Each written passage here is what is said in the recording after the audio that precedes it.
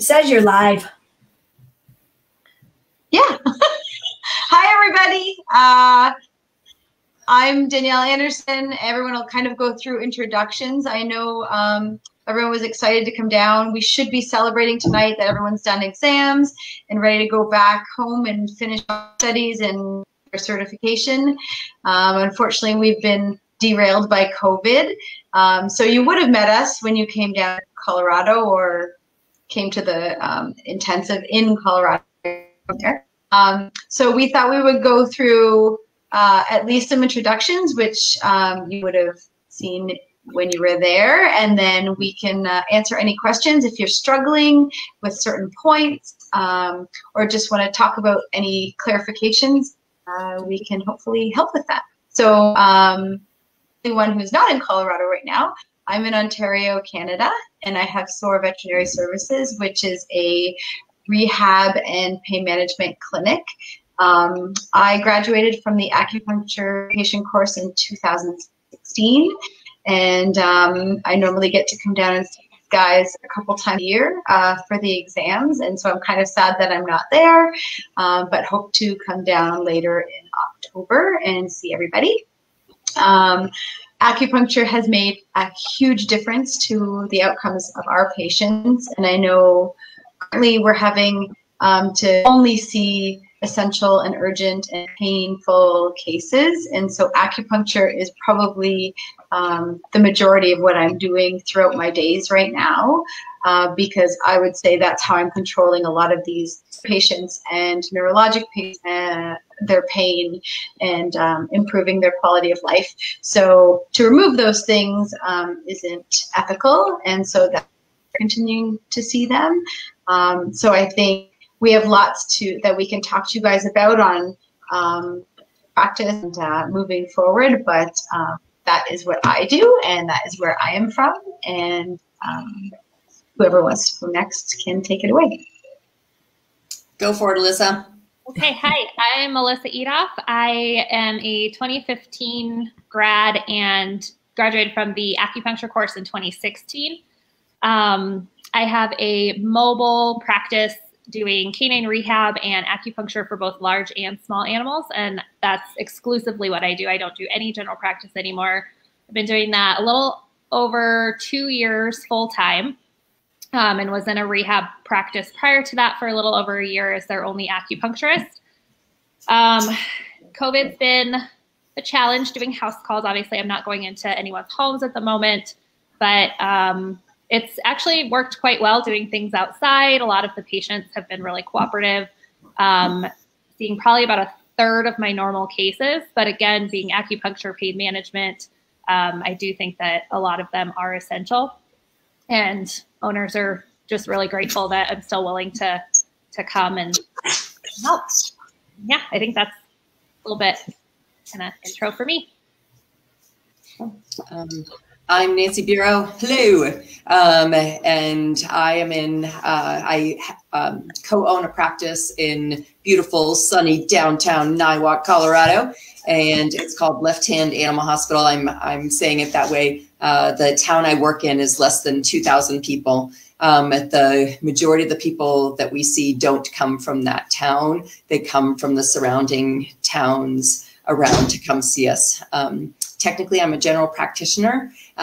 We see puppies and kittens and fuzzy little creatures for vaccinations, wellness exams, generally stuff like that. But the majority of what we do is second opinion work for multimodality work. We have a lot of the internal medicine specialists, oncologists, orthopedic surgeons will refer animals in that need multiple modalities to help care for them. Classically, what we see is like the cat with HCM and arthritis and kidney disease, and somebody's got to be the case manager and figure out what things can be done. Because of that, we do a lot of acupuncture. We do some rehab also. I'm rehab certified. Acupuncture honestly runs our practice. Acupuncture honestly has been a huge gift There are, I'm losing count here. There's 4 of us full-time, 4 doctors full-time, 2 part-time. And of those doctors, there's 4 that do acupuncture. It drives our practice. Acupuncture probably ends up being about 50% of our patient load. And we incorporate it to virtually everything we do. Even the doctors that don't know how to perform acupuncture know when to prescribe it, and so that we get a lot of in-house referrals for things. In this COVID time, as we're asked to do essential works only, acupuncture, just like Danny would tell you, acupuncture truly has made a huge difference as to how many patients we are able to see, because acupuncture is considered an essential modality for pain control or for disease control. These past few weeks, the majority of what we've been doing is acupuncture alone. Acupuncture can make a world of difference to your practice. I'm happy to talk to anybody who has questions about how to talk to your boss about incorporating acupuncture into your practice, or the financial aspect of acupuncture in a general practice. And then Mischa knows everything about timeframes and knows everything else that I didn't say. No, that's not true. I'm Mischa Fincher. I'm co-owner of a small animal practice in Westminster, so about an hour away from Nancy. She and I were vet school classmates, and we've both been doing this for a long time. She was a huge mentor for me too, so thank you, in starting up our business. And just like Nancy said, acupuncture is part of my every single day, and whether it is a second opinion, referral for pain management or neurologic conditions, because everybody hates neuro except for the neurologist.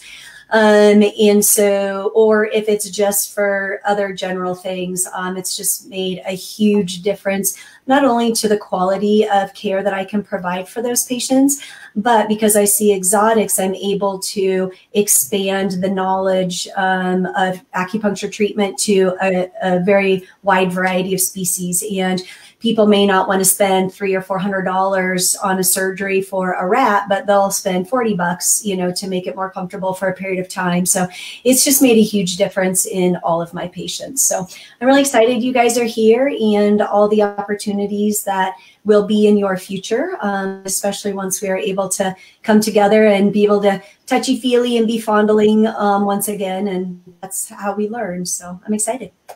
Thanks for coordinating this too, Danielle. I really appreciate it. Yeah, thanks very much. And if I can jump in, Mischa, no problem. Can answer all of your questions about exotics. So I know often there's questions about that, but Mischa's your person for that. I try. You do a great job. Thanks. So we can talk about kind of how we've altered practice. We can also maybe talk about some of the more common questions we get when we do come down. I know we get a lot of business questions as far as how do you make it work? Like I said, Nancy, how do you integrate that into regular practice? How do you, I guess, make a business plan if you are working for somebody else? Or how do you start a mobile practice? So I guess we could talk a bit about some of that.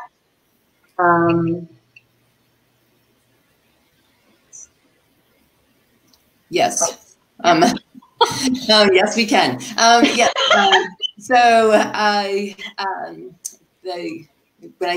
The most common questions I get about general practice, and please jump in anywhere, please, anybody, is how do you talk to your boss about this? And then Alissa is a great resource for how do you move from general practice into doing your own house call practice. In general practice, I would encourage you to sit down and talk with your boss. And I don't know if you can record what I'm currently saying, but if you want, you're welcome to record this and show it to your boss. If you need somebody to reach out to, I'm happy to be a sounding board for you. The most common questions we get are about how do you talk to your boss about this? Because your boss is going to say, hey, this acupuncture sounds great, but how much time do you need? And how much, what are you going to get for income? And you're going to need to prove to your boss that this is actually a practice builder. And you're going to need to prove to your boss that this is financially viable. Because I understand that a lot of us as associates, it turns into, hey, how many dollars per patient hour are you pulling in for the practice? You can use great buzzwords with your practice owner, things like bond-centered practice, acupuncture. This is one of the things that veterinary medicine is talking about, and during coronavirus times is going to be incredibly important. It's going to be that you'll want to build bonds with pet parents so that they know you, they trust you, so that their animals are happy to come in and see you, because that means they will come find you. So acupuncture helps us as a team to do bond-centered practice. Those pet parents are incredibly bonded to us because you help them so much. So I encourage you to talk to your boss about that. And then financially, if you look at per dollar hour, acupuncture sometimes doesn't look like it's building cash. I would tell you that we're not allowed to talk about costs, like a dollar amount at all, because that's price fixing. But we charge based roughly on what an hour's worth of practice would cost a client, an hour's worth of our exam room time. So whatever your exam room fee, you might use that as a basis. You might go up or down a bit from there. Call around if there's other practices around you that perform acupuncture for animals. Just do a little cost comparison if you choose to. You don't have to put your prices based on other practices, but it might give you a ballpark as to where you might place that fee structure. And then honestly, the big way we end up having this work for us financially, enough so that we could hire a 6th doctor truly mostly for her acupuncture skills and for her fear-free status, is that these clients, they'll come in for acupuncture. You'll help their pet will get better. And then they build this bond with you. They trust you. And so if you ask them to do something else, hey, your pet's also taking Rimadyl, or your pet's on blood pressure medicine, can we do these additional tests? They're more likely to say yes, because they already trust you. They know that you're in it with them. They know that you're there to help them and help their pet live good lives. And then you end up seeing these clients more frequently through the year, right? So the average acupuncture patient, it depends on what you're treating them for, but you might treat them once a week for 3 or 4 weeks, and then maybe every other week for a while, and then every 4th week for a while. Even if you're seeing these patients 3 to 12 times per year, that's revenue building, right? It's bond building, it's revenue building. They keep coming in. And so you'll be able, on a per client transaction basis, again, those are great words to use with practice owners, you're going to be building huge revenue. So instead of it being that you see these pet parents once a year for an exam, basic blood works, and maybe some vaccinations, you're going to end up seeing, for whatever that costs you, you're going to end up seeing these patients be able to do better medicine because you see them more frequently. That matches all of our mission statements as veterinarians to do good in this world, to help these animals live happy lives, to help these pet parents enjoy time with their animals. And you'll be able to see them multiple times during the year for acupuncture and their blood works and maybe their x-rays or their ultrasounds, additional medications, things like that, supplements, all of those things. So it becomes an enormous practice builder. Wow, that's a lot of words. and I know That's hard out if you're showing this to your parents. Yeah. Everyone hates neuro. I'd say neuro is probably my favorite cases that we see, because they, like, you look like you perform miracles sometimes, because they go from gnawing and, you know, severely painful to walking out and, you know, improving relatively quickly sometimes. So I would say seniors, because I get to see them, you know, they come in last minute, they're like, you know, we're looking at potentially putting them to sleep. Is there anything you can do? And we're like, well, let's try some laser and acupuncture. Let's see what we can do. And instead of getting a couple months, we're getting a couple of years, right? You know, we're getting like 16-year-old dogs that, you know, we're able to maintain. And sometimes we're seeing these dogs weekly for those 2 years, sometimes a little bit. We try and extend that interval, but, you know, it builds this huge bond. And instead of just, you know, building that bond with and the patient, you end up building a family. Like I continue to be friendly with clients long after we lose that patient, and I think it's probably one of my favorite things between that and neuro. Yeah, and I about totally what acupuncture can do. Yeah, and I totally agree with you now, but when I graduated vet school, neuro was my least favorite thing because I wasn't confident in it. And so thankfully that the math course, because we relearn and we learn in a different way, really how to assess these patients more comprehensively and from a little bit of a different angle neurologically. It's not grinding on their spine. It's not hopping them all over the place. Like we learn so many other more realistic and gentle techniques to be able to assess them. And so now I agree with you. Yeah, neuro cases are super fun and super awesome. But when I first graduated vet school and up until I took MAV in 2006, I hated neuro. It was so scary because I didn't fully understand it. And now having a different way to go about it makes it so much more practical. I'll kind of expand on that with the mobile aspect too. I've had several local practices that I dropped off pamphlets to and had never really gotten any referrals. And then all of a sudden I get these down dachshunds that they're saying, you know, they don't want to go to CSU for surgery. We've kind of ran out of options. So go try her as a last resort. Guess what? Those dogs are doing fantastic. And now I get more and more referrals from that practice because they see what a great job I've done and what a difference I've made for those patients.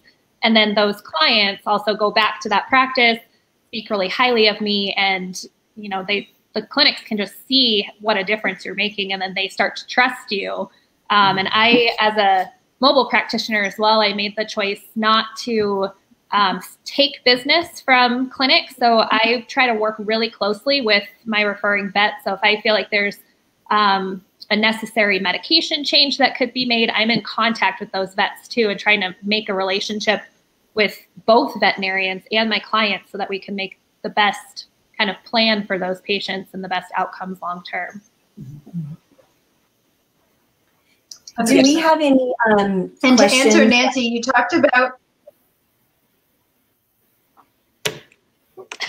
I don't see any questions other than Narda's comments at this point. Yeah, that's all I can but see I can upload this. Like if we answer a bunch of what we think people might be worried about, I can upload this to YouTube and they can access it at another date as well. Okay. I guess. So the other, anything else? Well, I guess I was just thinking from a mobile perspective, there's several kind of options for going on your own because I worked full-time at another practice and then did it on the side until I was ready to go full-time. And then also I've done contract work for a clinic as well. So I don't know if that's something that anyone would be interested in. If I could go into a little bit more on that. Yes, please. So yeah, you just really need to establish with your boss that they're okay with you seeing patients outside of it. And then I spent days off going and visiting other clinics and dropping off pamphlets and just trying to make a name for myself. And then, you know, I would see those patients and eventually you just get busier and busier that I cut my hours down until I was able to go full time. And then doing the contract work is you really have to establish a good percentage that makes it worth your time. That was one difficulty that I ran into is that I don't think I was making enough of an income for me to make it worth my time. And then the practice wasn't booking me enough appointments that again, I got busy enough and I would, you know, I wasn't really in contact with those clients and I couldn't see things beforehand. So I think it's just really important to have that good relationship with other veterinarians that are doing that. Right. And can you explain more about what you mean by contract work? You'd be renting a room or a space in another person's practice, stuff like that? Yes. Yeah. I was an independent contractor for a local GP clinic, and just went in and only did acupuncture. So it was all in-house referrals to me from that practice. And then I established, a protocol with that client, and then the clinic would schedule appointments for me. So then I would just call in on the day and say, hey, do I have any patients today? I only had like set hours, certain days of the week. So that got tough too, because, there were days I'd call in, and the week before I'd looked ahead at my schedule and had 2 or 3 patients on my schedule. I only worked about 2 hours there. And then everyone would have canceled and nobody updates me, and I don't know why people are canceling. So it's just, you really have to have a good relationship and a lot of good communication. Just didn't really have it there. That would be probably, if I could go back and redo it, would be establishing that better. And I'd gone in and done my presentation that I've done for practices, and you just have to find the right fit for you. Right. Thanks. That's good details. Yeah. And then practice building, I totally share that. I make jokes. I know I'm never funny. I always have this flat tone. I don't really have intonation to my voice at all. I think you're hysterical, actually. Thank you. Thanks. But I make jokes that my team actually, as much as I co-own a practice, I make jokes that I show up and my team actually just tells me what to do. The way we created that was to make sure that our team, their pets get acupuncture and physical therapy and cold laser therapy at no cost to them. This is a practice builder in and of itself, because they're the people who are picking up the phone, talking to people, checking pet parents in, checking pet parents out. And so they're the ones that are saying, hey, have you tried acupuncture? Hey, did acupuncture really help your pet? And, oh, did Nancy talk to you about a cold laser therapy option? You ought to talk to her about that next time you're in. Like Alissa talked about, doing a presentation to your team and encouraging, hey, look, you'll do acupuncture or cold laser therapy. Rehab works at no cost for their pets, their personal pets, can be a practice builder. And Alissa did this, and we did this, and I think Mischa did this too. We reached out to the specialists in the area and offered to do presentations for their teams, not free services for their teams, but presentations. And honestly, sure, the specialists refer pets in, but just as often it's their front desk teams that will say, hey, you've got that down, dachshund. I know you saw our neurologist. Here's a card. If surgery is not an option for you, go reach out to Nancy. And they'll see those animals back, and they're doing so much better. This week I saw some really fun cases. As you're talking about neuro, I've seen, I started a couple of cases with lumbosacral stenosis dogs and a really cool facial paralysis dog, bilateral, unfortunately. And I totally, those cases are practice building cases. Also, they're really fun from a neurologic standpoint, from an acupuncture standpoint. They're fun for our whole team. They're compassion relief, compassion fatigue relief for our team, because those pets do so well, and it ends up being a beautiful addition to our practice.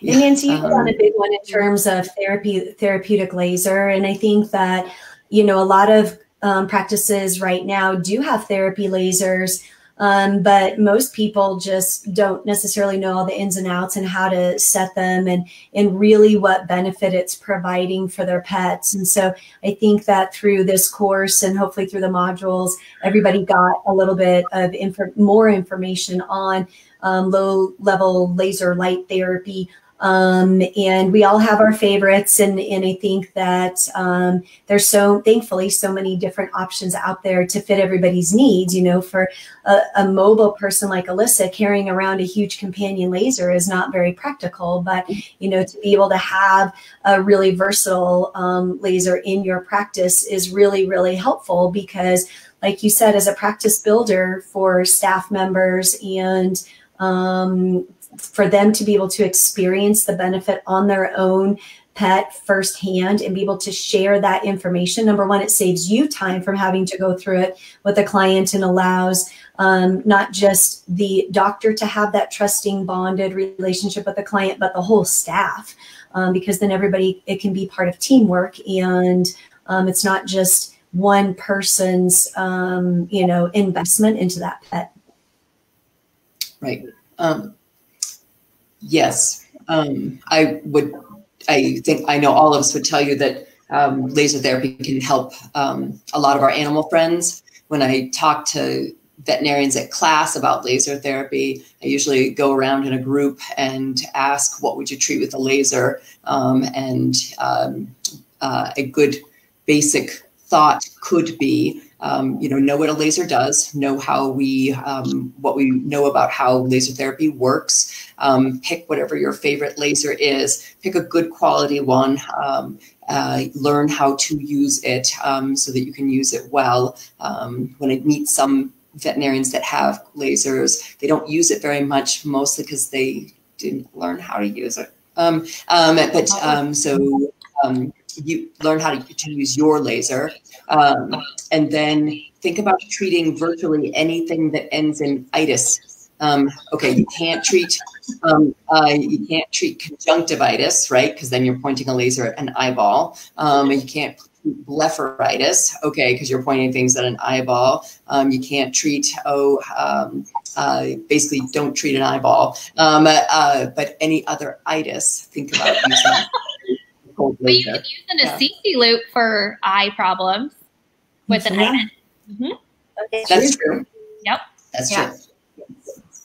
Yes. So, especially with the current state of affairs, there's a lot of people at home too who may be immune suppressed and maybe not able to be going out and get it, even though we're still, and their patient or their pet may be urgent, we can't get them into the hospital. So some of these patients where I normally would see for acupuncture and laser, we're kind of trying to find alternatives. And a CC loop is a huge part of that. We have a lot of people that are picking those up. And the other thing we were talking about, and I heard of these from Dr. Robinson, was the Lumisuits. Because they're really inexpensive, LED lasers as for people to use at home. We've been incorporating that into their pain control, even if it means we can kind of extend their intervals that they're coming into the hospital because of the COVID stuff.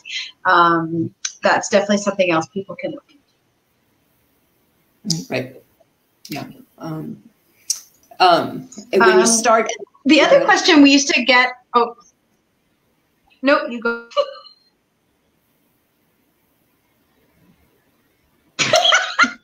I was going to say, I felt like you were going to go along the same theme, so I was going to let you run with it.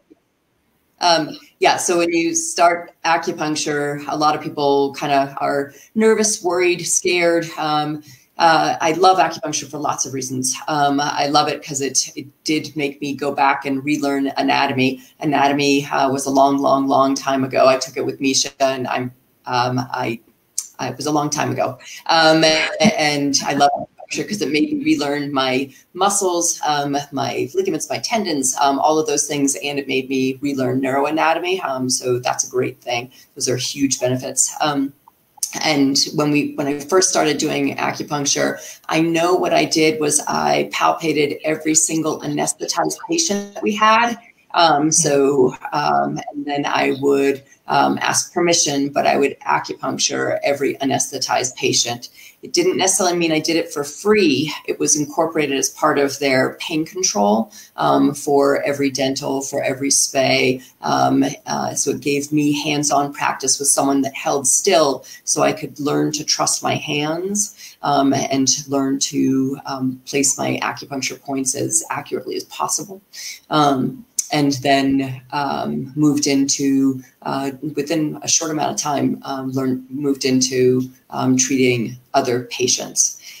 If you can, have patience with yourself.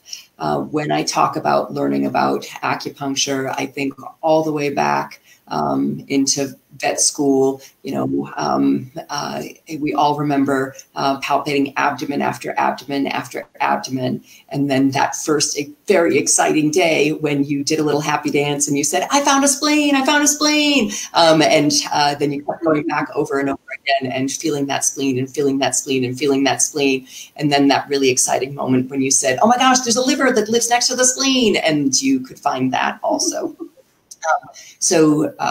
Doing acupuncture palpations is kind of like that. Remember how many abdomens it took you to get that palpatory skill. It's going to take you a little bit of practice. Try to give yourself at least 100 patients that you palpate before you start saying, hey, look, before you start thinking about, hey, what are your palpatory skills here? Just keep touching animals. Figure out something about each animal. All of I agree on that. Oh, go ahead. I was just going to say I totally agree with that, because a lot of us too, especially if you're in general practice or if you're doing an internship out after school or whatever, sometimes being able to really incorporate acupuncture at the beginning can be a little bit challenging.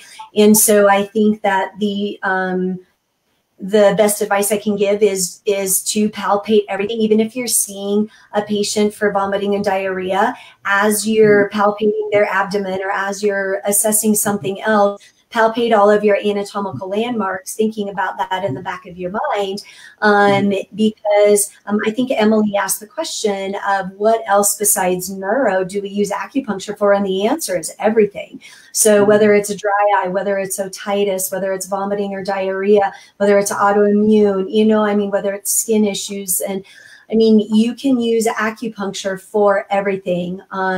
Big one, obviously still somewhat controversial, is how we manage cruciates and torn cruciates versus from an orthopedic surgeon perspective.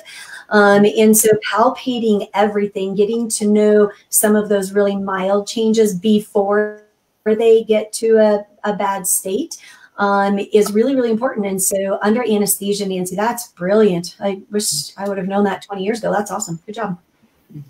I'll even go a little bit further on that too, is sometimes you'll get referred patients for a specific condition. I can count on both my hands, sadly, patients that were referred to me for hip arthritis, elbow arthritis, that sort of thing. And as you palpate more and more, you actually discover that, hey, that's, an osteosarcoma, or I've discovered, other issues. And if you hadn't palpated and compared, left and right hip and palpate together, you're going to pick up on those really subtle changes. I've sent a couple patients in that I'm like, we're not symmetrical here. Go get a radiograph. And it was really, really early osteosarc. And then we've caught it early enough and we can just give them a better quality of life earlier.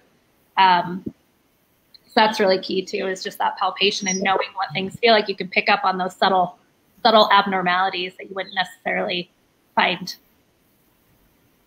Right. And I would think too, in our palpation, we're picking up comorbidities as well. So you have these neurologic patients that in degenerative myelopathy or IBDD or whatever the case may be. And then as you're palpating, wow, that's a super arthritic knee. And it's easy to go, okay, well, it's got DM. I'm going to worry about the neurologic aspect, but we have to treat the arthritis and the comorbidity present as well, or we're going to not have much success with those patients. Yeah, and every single patient, I like to get a thorough history, even if I'm seeing them for just arthritis. If they have kidney issues or they have elevated liver enzymes, it's really easy to add in just a few more needles and you can treat that as well. while you're treating whatever the primary issue is. Right. Yeah. So I know we often get. Oh, sorry. Okay. No, go ahead. To continue the Mischa's thoughts about Emily's questions about how often you use acupuncture in cases other than neuro. Yes, we use it for everything. So we'll have an animal that's hospitalized, say for HGE. I can help that animal's abdominal cramping with acupuncture needles. Honestly, I might be able to slow the horrific amount of ick that's coming out of an HGE dog, and hopefully also get it home faster. So we'll use acupuncture as part of pain control for our surgical patients, part of pain control for our dental patients. Again, this is a way you can talk to your boss about how you can add it in, that if there's an acupuncturist in the house, it's a fairly cost-effective measure on the practice to ask you, hey, as you're swinging past recovery ward, can you put a few needles in someone? You can teach your nurses to be able to do that, or CURACORE has a course for nurses. That's a better choice, so that they are experienced and understand what to look for and how to help you as a practitioner with your acupuncture cases. And then, yeah, I love the idea of treating your derm cases, your IBD cases. I see a few animals that we control their IBD with acupuncture and a couple of other modalities, diet, stuff like that. But virtually everything. So I'm a huge fan of treating internal med cases with acupuncture, neuro cases, musculoskeletal cases like Alyssa's talking about, oncology patients. I can get up an amazing soapbox and talk about the quality of life that you can give to oncology patients with acupuncture.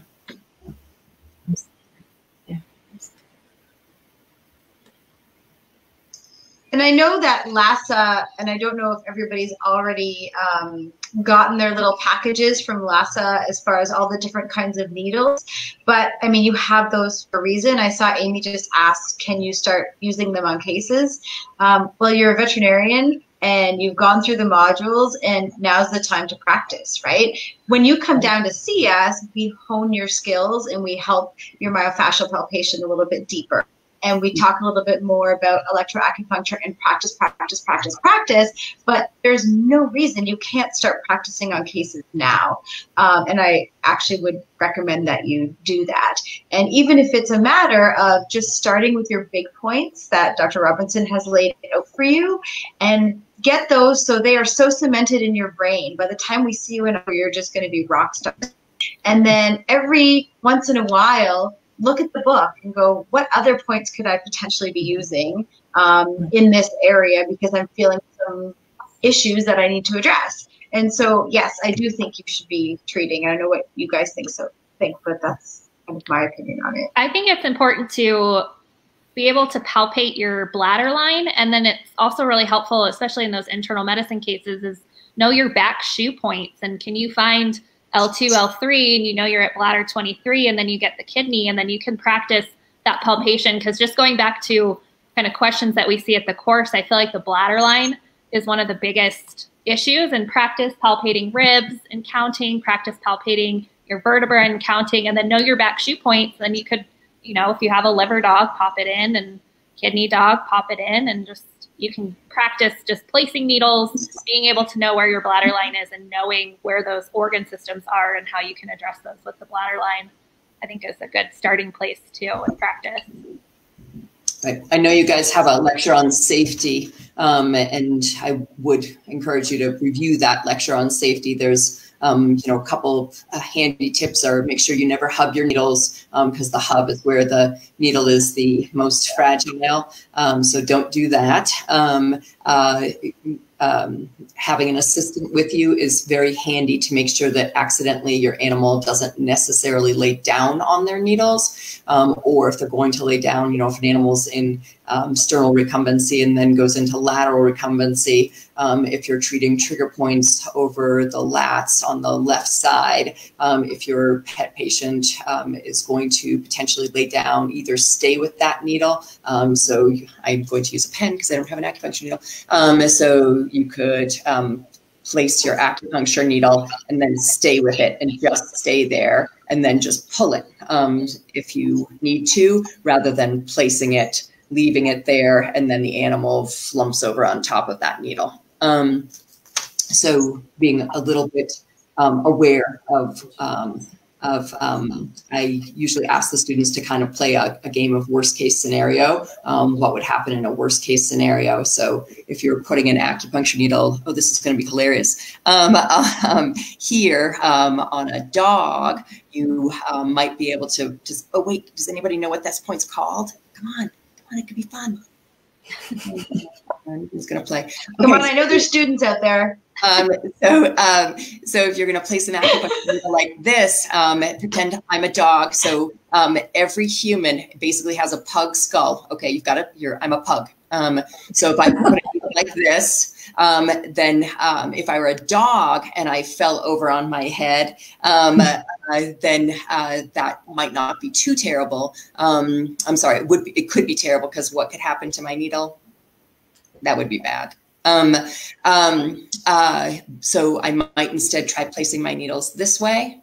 Again, I might not place my needle this way because it could go like that. And in a dog, remember, they don't have a complete orbit, but a cat does. So knowing a little bit about your anatomy and thinking through a little bit of needle safety, needle placement can be a good exercise to do at home now while you're practicing. Having an assistant with you can also help just to make sure nobody eats a needle accidentally. That's a bad thing. If people always ask, what do you do if that happens? Honestly, transparency with a pet parent is the best choice. Be transparent. If you need to take an x-ray, you need to refer them to someone who can take an x-ray for you. If you're a house call practitioner, that's all fine. For us, we have, again, if I know I have, the classic Labrador who eats everything that drops on the floor, if I have needles on front limbs, I'm either going to stay with that needle, like I just showed you with the pen, or if it's on front limbs, what I might do is place my needles on the front limbs, and if the animal's laying down, place a towel over those needles, so that way they would have to move the towel to get to the needles. And an assistant still helps, so that way they can watch over that. Having an assistant that can keep the animal entertained, trained, things like that. And yes, Emily, you win. It is gallbladder 1. Nice job. Good job.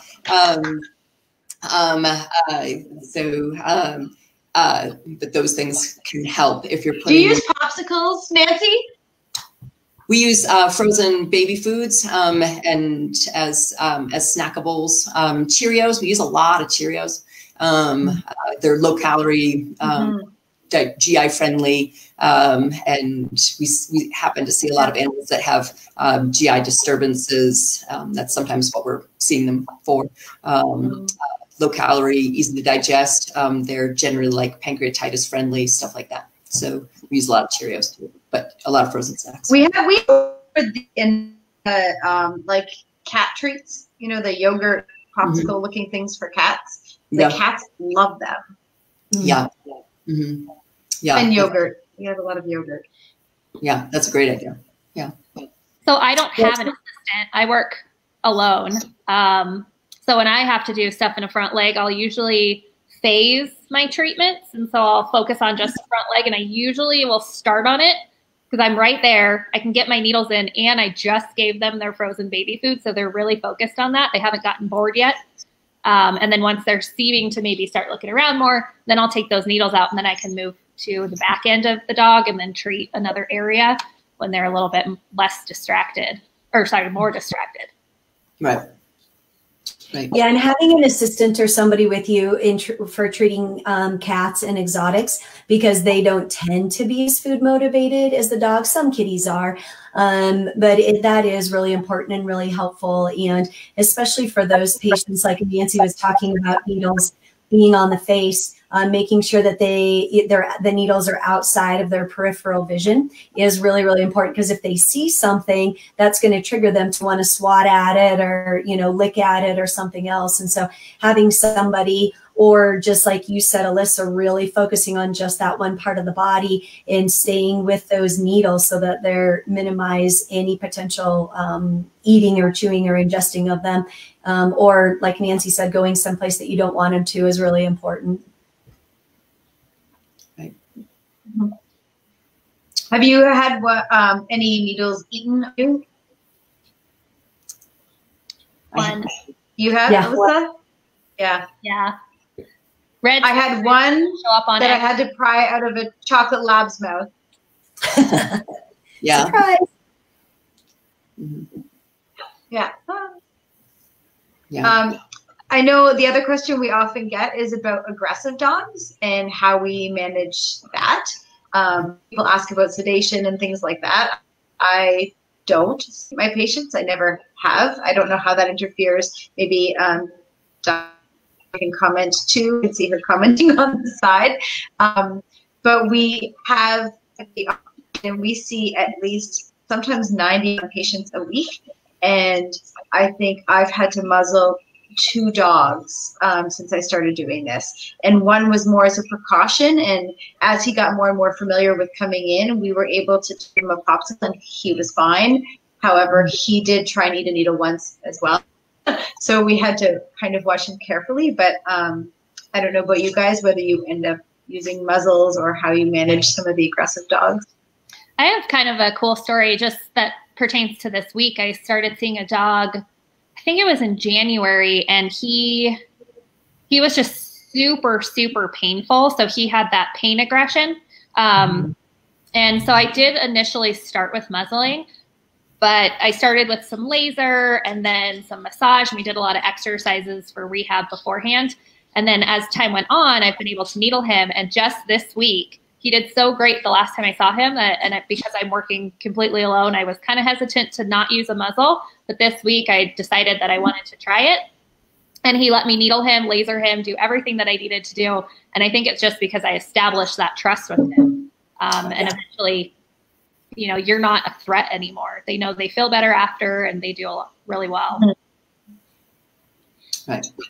We're a fear-free certified practice, and so we see a lot of animals that are it's called FAS, that they're fear, anxiety, stress animals, that the veterinarian alone is a trigger for them, never mind if they're in pain or anything like that. So we see a lot of those patients because that's part of what we do. And the majority of our acupuncture patients and the majority of our general patients actually love coming to the vet. Again, if you're talking to your boss and your boss is thinking about fear-free certification, I would say go for it. But acupuncture blends nicely into a fear-free practice. The majority of acupuncture patients end up loving coming to the vet. The majority of who we end up seeing, even though they're FAS patients, they actually drag. They want to come into the building. They jump on the scale. They go running into their room. They jump on the dog bed or the kitty cats even. It's a big deal, I think, for veterinarians to say the majority of our cats don't hate us at Animal Hospital. That's a big deal for a cat to think of it as at least a neutral experience, if not an enjoyable experience. We do acupuncture a fair number of cats. And that can work really well. Again, if you're talking to your boss, that a lot of practices are talking about how do they get more cats to come into the building. Acupuncture can be a resource and a revenue generator to build catitudinous cat practice. Yeah. We see quite a few cats. I love cats. I think cats are super rewarding. Yeah. They respond really, really well to laser and acupuncture. Yeah. There's a question about compassion, fatigue, burnout, depression. I would say I think there's risk in what we do, no matter how we're doing it, whether it's through acupuncture or general practice.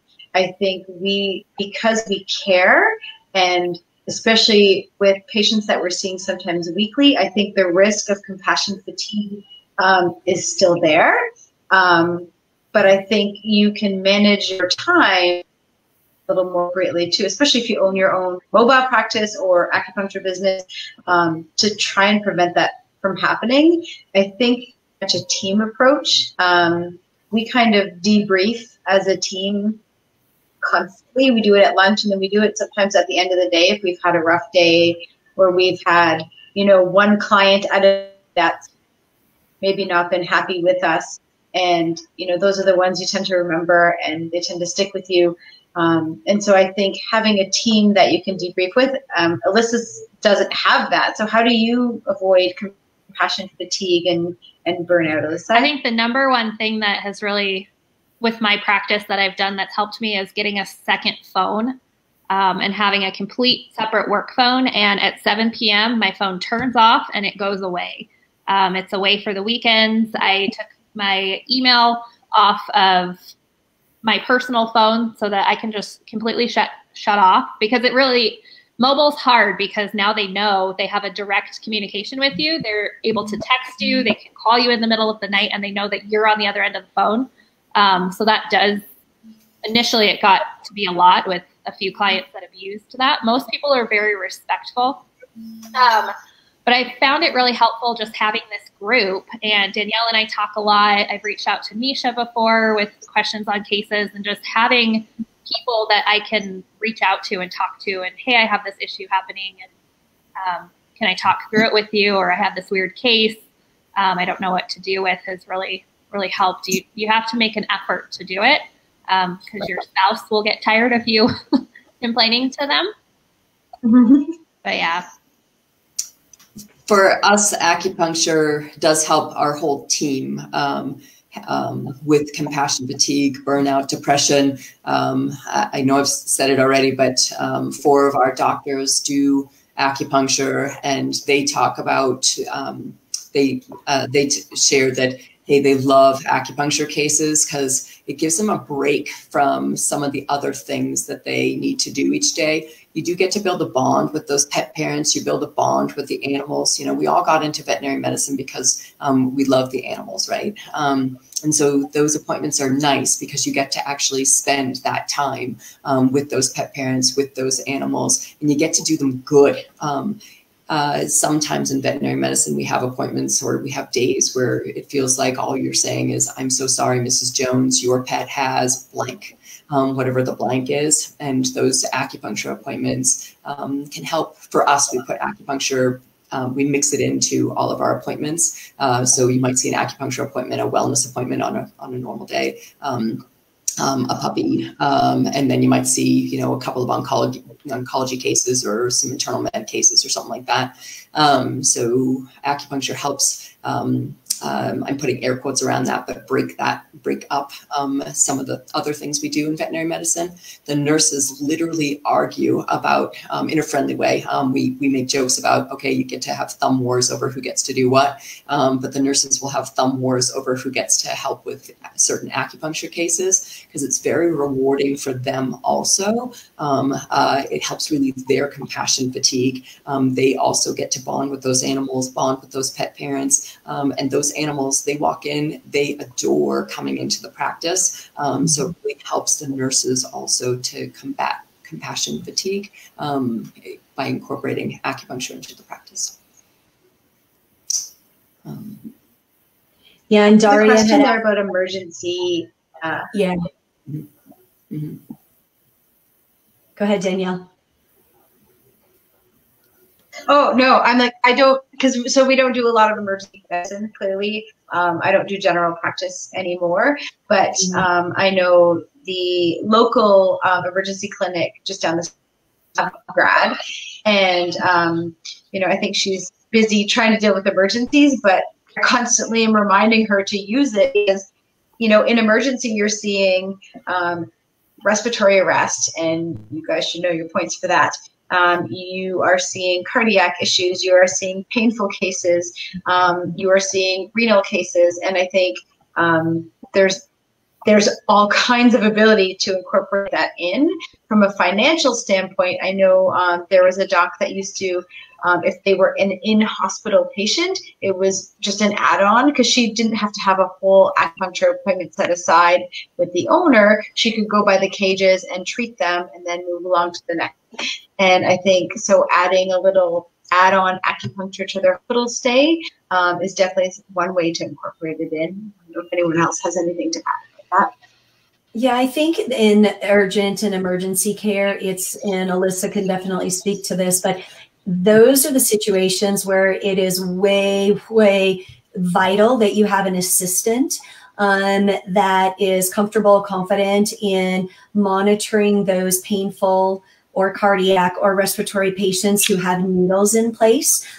Because as urgent care and emergency, you don't have time always to sit with your patient for 20 to 40 minutes and really watch them and monitor them and things like that. You've got to be moving on to the next thing most of the time. And so having a technician that you trust to sit with that patient or whoever is responsible for taking that patient's vitals or doing their treatments is really, really important. But like Nancy said, incorporate it into everything, any patient that comes in for whatever reason, you won't necessarily need to do or have the opportunity to do a full body acupuncture treatment. But in ER, I mean, getting a few needles in just for whatever their presenting problem is, even though your exam will find comorbidities, yeah, I think that as long as you've got a technician or you've got somebody to sit with that patient, you can incorporate it into any of your cases. Yeah, absolutely. Yeah. I think Dr. Robinson asked a question about how we're managing cruciates, and I think cruciates are probably one of the biggest phone calls we're getting right now because none of the surgeons are cutting, or very few. I would say the big referral centers have shut down any non-urgent surgeries, which would include TPLOs and TTAs. And so we are getting a ton. So we are doing telemedicine for them, but the ones that we are bringing into the hospital as well. And we can do acupuncture. Are you guys doing a lot of acupuncture on your cruciates, like acute cruciates right now? Yeah, absolutely. And laser. Mm-hmm. Yeah, love a laser. Mm-hmm. Mm-hmm. Are you guys doing a lot of telemedicine? Yes. Like Zoom appointments and stuff? Yeah. Zoom. I've had a few, but we are still doing curbside, services. And so we're just slam packed busy right now, even with curbside things that not too many people that we have it set up to do telemedicine, but have not needed it too much. We've been able to get most people in. A lot of my patients already have established, home exercise plans. They already have a CC loops. They already have massage techniques that I've taught them. So I'm not finding that anyone really needs that from me because the ones that are really painful are the ones that I'm going to see. Gotcha. Yeah, I think these are more cruciates that we have no choice but to conservatively manage them. And so I think our regulations are a little different in Ontario, but previous to this, we were not allowed to do telemedicine unless we had a valid patient-client relationship, and that had to be an in-person visit. So right now they've waived that, so we can do an initial assessment through telemedicine and then give advice based on that. So I think, especially to reduce the flow in the clinic, my technician on her days off, because she's working less per week, will do a telemedicine consult, and at least we have actually, I don't know, just coincidentally, she had uploaded 1 million videos to our YouTube on how to do range of motion and how to do walking and how to do sit to stands. And so we can select from those and send them to the owner and say, can you make the dog do this?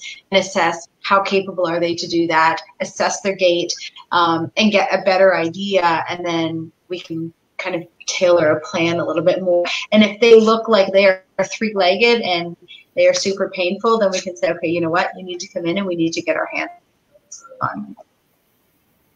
Yeah. We've been using... And it's 7. Holy cow. I know, right? So you've been using what, Nancy? We've been using telemedicine, the case I mentioned earlier in this hour about facial paralysis, and one of our cases we started this week of lumbosacral stenosis. We started those as telemedicine cases, you know, telling the pet parent, hey, we can do this at home. It was really entertaining to get a pet parent to do a whole facial nerve exam for me. It actually worked really well. And the pet parent was excited. She was like, this is great, you know. And then when we talked out options, we said, hey, look, your pet has facial nerve paralysis. Do you want to see a neurologist? Do you want to come see us? We had worked with that pet patient before with acupuncture with other, a different neurologic disorder. And she was like, can we just bring him in for acupuncture? So we started that case as a telemedicine case. It was actually really neat to be able to get a pet parent to do a neuro exam for me. That was great. And likewise, one of the patients we started this week as that we now know as a lumbosacral stenosis kid, started as a telemedicine and got that pet parent to do a modified neuro exam for us too. That pet parent couldn't do all of the reflexes we needed to know, but could do some things enough to let us know, hey, we can see this patient. Should we x-ray this patient? Can we start getting this patient better? So yeah, it can work. It can work as a good adjunct. Right. Yeah. Absolutely. So do we have any, do we want to give any words of wisdom before we kind of say goodbye to everybody? I think mine would be, you get your Lhasa needles. I would have a nice, you can always order some more, so you have a nice selection. If you do want to do cats, make sure you have some kind of coated low gauge, like reds, greens, and then even some, maybe a couple uncoated. I like my Carbos because they're not too ouchy and they stay in better than the Serins, but getting used to what those feel like when you're practicing is a good idea. And just make sure you just keep palpating, because that's what you're going to be doing when you see us in October. And we'll be harder on you because you have that much longer now to practice at. I won't be harder on you. No. I guess my word of Anybody else? Get to know other practitioners in your area, and maybe, you know, hopefully some of the regulations will be lifted, and perhaps before October you can go and shadow someone and just establish a local base of who you can bounce ideas off of and questions off of, and just get to know people really well. I would tell you, start practicing acupuncture. Review your anatomy. You guys already know this. Review your acupuncture points. You guys already know this, and start doing it. We meet folks every time through acupuncture class. Some folks really are here just for the CE. That's okay. Some folks honestly come back to relearn their neuroanatomy and their whole anatomy, muscles, joints, bones, neuroanatomy, all of that. And some folks are really here to learn an additional skill, a great adjunctive skill. Acupuncture can become an amazing tool in your toolbox. I know all of us would agree that acupuncture has changed the way we practice veterinary medicine in so many ways. It's made practice to have less compassion fatigue. It's made practice to be fun again, for us to all go back and do what we love, work with the animals. And it can be such a huge adjunct, such a huge practice builder, such a huge bond-centered concept, and such a fear-free concept. I would encourage all of you to start practicing.